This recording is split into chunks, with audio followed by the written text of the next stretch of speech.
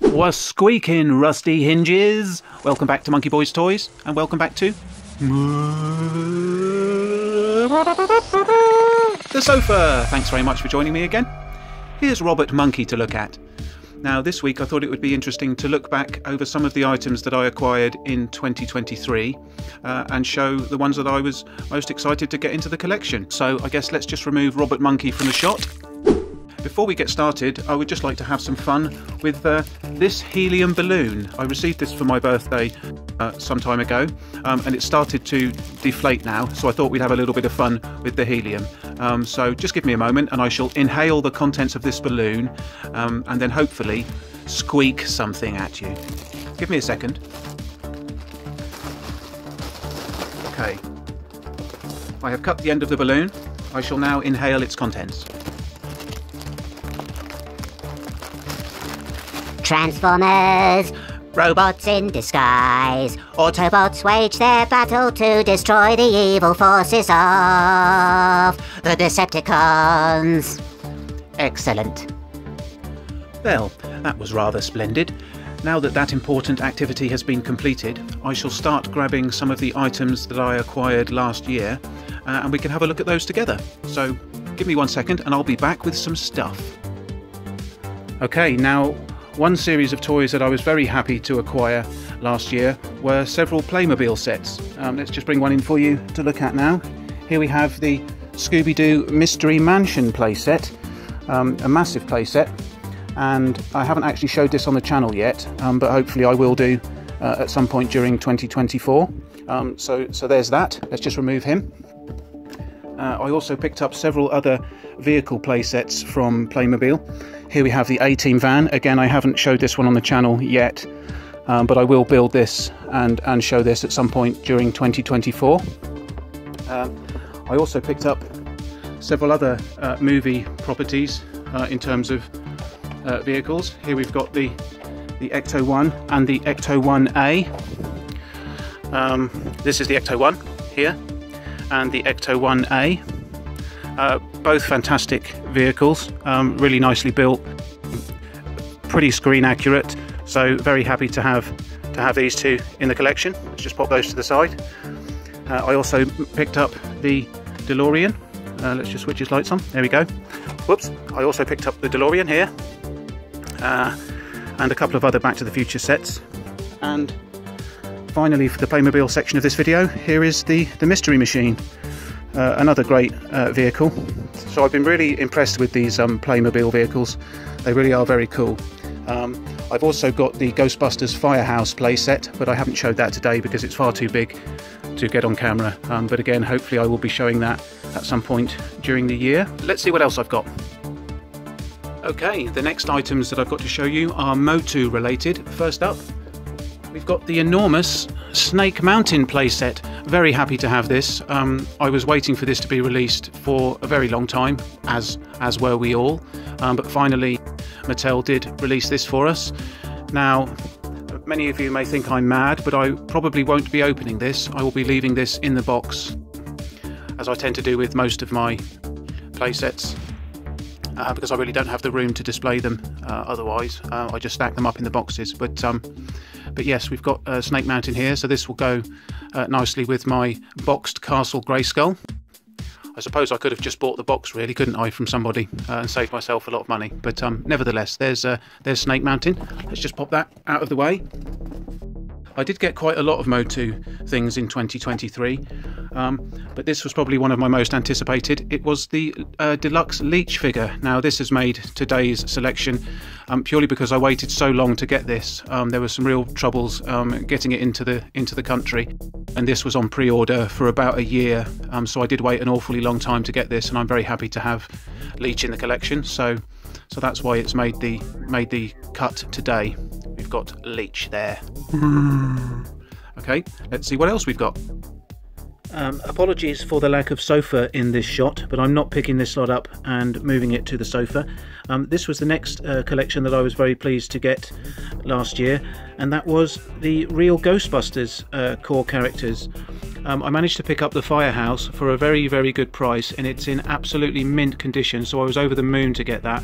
The Firehouse playset was one of my holy grails, if you want to call it that, one of my white whales. I've been after that for a long time, so I was really happy to get the Firehouse into the collection.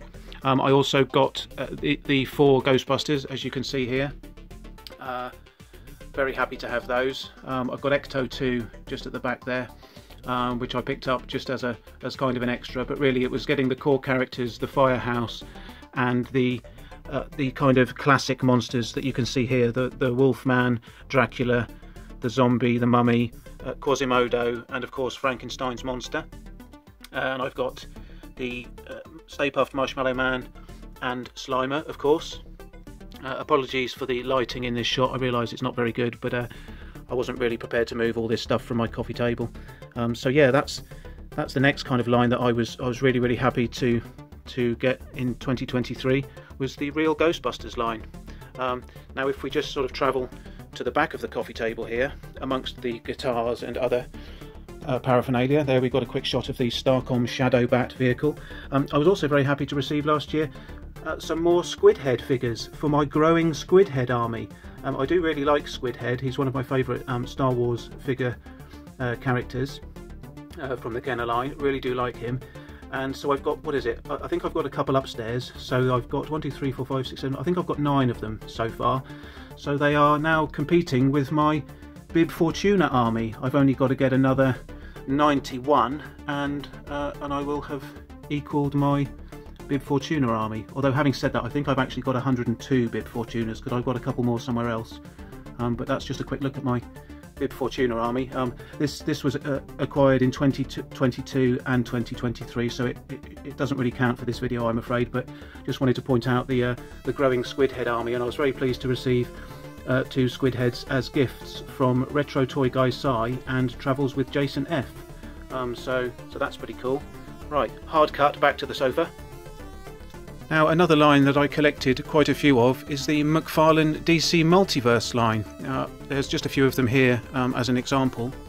I was really into this line, still am in fact. I'm quite selective about the characters that I buy, but nevertheless I do think it is a great line. It's very affordable, the quality of the figures is good, the sculpts are excellent, and yeah, it's just a line that I was a really big fan of in 2023. Probably the 2 figures that I enjoyed the most were the Hush versions of Batman and Superman, which you can see here. Absolutely great figures. So yeah, the DC Multiverse line is another one that I was very keen to collect in 2023, and no doubt I will be getting some more in 2024 with any luck. Depends on which characters they release, I suppose. But there we go. Yeah, the DC Multiverse line, another great line for me in 2023. Let's have a look and see what else I've got. Okay, now another line that I started collecting again in 2023 was muscle figures. Now I say collected again because I did have several of these as a child. I don't really know what happened to them. But several months ago I received a very, very kind and thoughtful gift from Dave over at Vintage Toy Rush. Now he sent me a number of these muscle characters, and it really kind of reignited my passion for the line, so I started picking some more up. I've got about 60 or so now. There were well over 200 figures in the line, and it's one of those lines that the more you collect, the more difficult it is to get the ones that you don't have. Obviously it's very easy to start collecting them at the beginning because you don't have any of them, so you can just buy up bulk lots and multiples on eBay or whatever, and you're fairly safe. But the more you get, the harder it is to avoid getting doubles. So although I do have some doubles in a separate location, these are all unique characters, and as I say, I have about 60 of them now. So thank you, Dave, for reigniting my passion for muscle figures. I'm really into these. I hope to collect some more in 2024. And in case any of you are wondering, yes, I do have the Claw. Now this is one of the more sought after muscle figures. It can command quite a high price on the secondary market. I got this one for an absolute bargain. I think I paid £16 for this, including postage. So yeah, I got very lucky with this guy, as this can can sort of fetch 30 or 40 pounds on the secondary market. So yeah, really happy to have this one in the collection as well. Let's just pop him back in the bag, and then we'll see what else I've got. Okay, now my Black Series collecting really did slow down in 2023. There weren't that many characters that I either needed to still get or that interested me, but there were a few that sort of stood out as being particularly good characters that I picked up last year. Now obviously some of these are slightly older figures, but these are the ones that I picked up during last year. The first one being Saw Gerrera, this deluxe figure, really nice figure, really happy to have him. I also picked up a Bodhi Rook, again a really nice figure, very cool. As you can see, I have some of these in display cases already, so I apologise for the glare. I don't really want to start mucking about and taking these out of their cases now, because it's just too much of a faff, if I'm honest. But there we go. There's Bodhi Rook. Also picked up Cad Bane from the Clone Wars, or based on his appearance in the Clone Wars, with his massive hat. I do like Cad Bane as a character. I really like his character design. The fact that he looks like a sort of an old west gunslinger. I think he looks really cool. So very happy to have him. Also picked up Aura Singh, which is an interesting looking character. Pretty cool. Again, sorry for the glare, but she comes with lots of accessories and yeah, a very cool. Very cool looking character. I believe the sniper rifle that she comes with, this massive long gun, I think that, to my knowledge, that's the longest gun in the Black Series line. A little bit of trivia for you there. So there we go. There's Aura Singh. And I also, of course, you may have seen these on the channel very recently.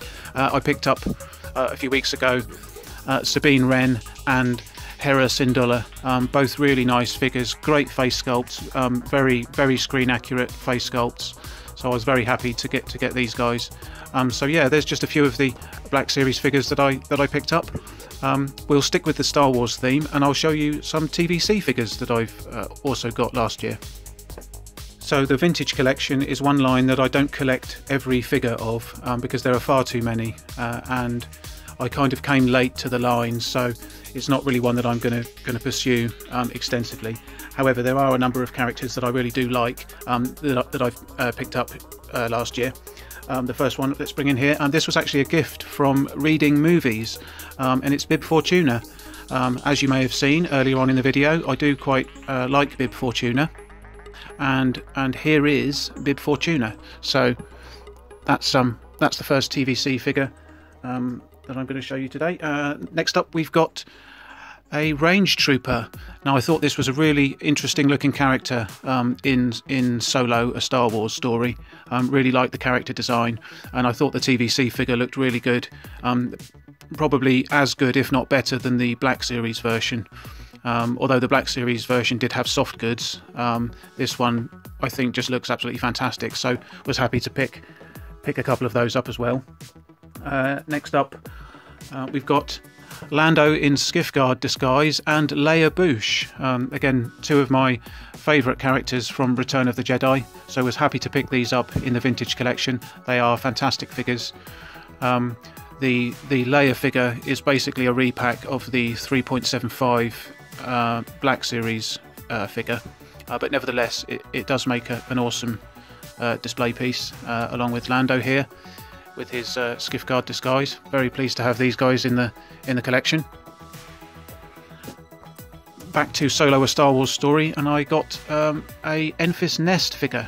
I really do like the character design of this character. I'll just keep saying the word character and hope I get away with it. But there we go. There's Enfys Nest, another cool figure.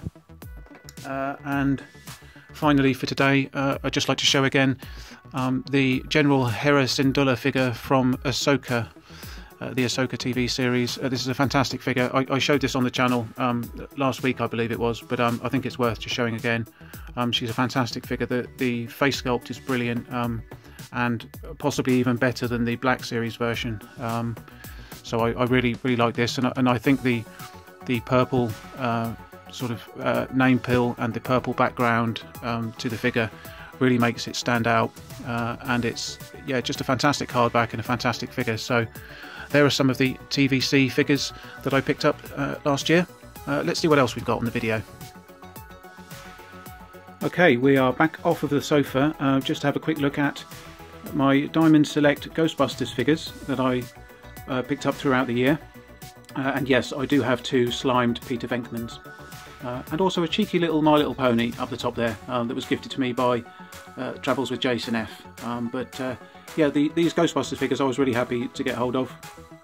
I may pick up a few more in the future, but for now I'm quite happy with these. I got the full set of marshmallow covered Ghostbusters, although for some reason Egon comes in different packaging to the other 3, which is a bit peculiar. I'm not sure why that should be the case, but anyway, yeah, just a quick look at the Diamond Select Ghostbusters figures. I haven't showed these on the channel yet, but I'll probably feature them in a video at some point in the not too distant future.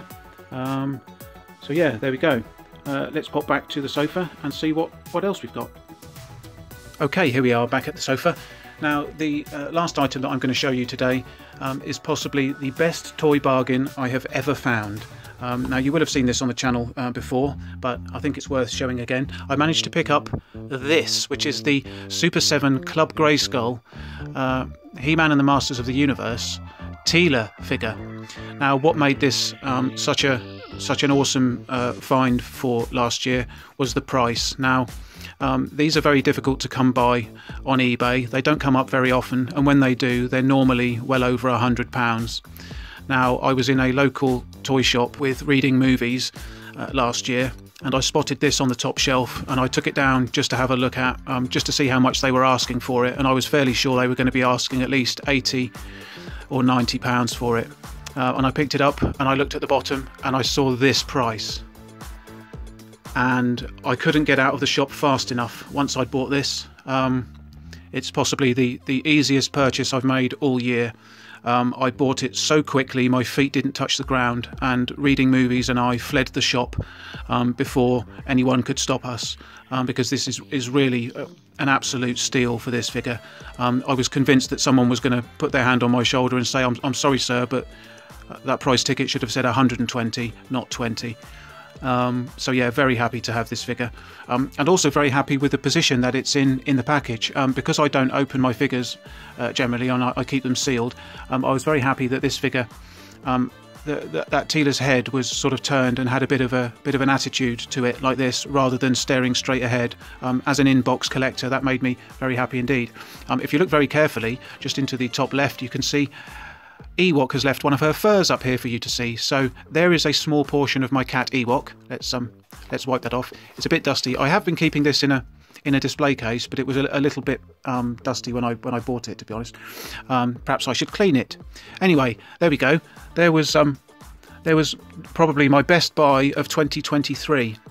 Now, of course, there were several other items that came into the Monkeyboy Nest throughout the year, but today I've just shown you sort of my highlights of the year, so I hope you enjoyed that. Let's look forward to 2024 and hope that we get lots of other cool items into the collection. But that's about it for today's video, so if you did enjoy it, please do give it a thumbs up and share it with any other rusty hinges you may know. Do subscribe to the channel if you haven't done so already, and do leave me a comment and let me know what you thought of some of these items that I showed you today. But yeah, that's about it for today, so I'm going to make like a shepherd and get the flock out of here. See you later. Bye.